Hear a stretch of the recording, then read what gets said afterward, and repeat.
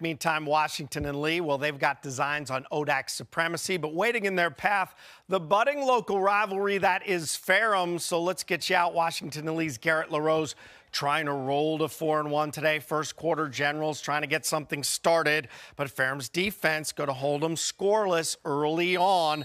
Second quarter, Generals in the red zone. Trey Laughlin to Alex Wirtz.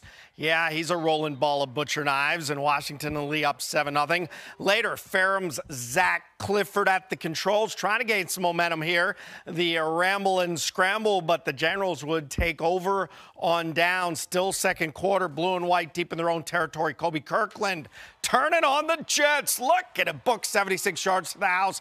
Generals 30-10, your final.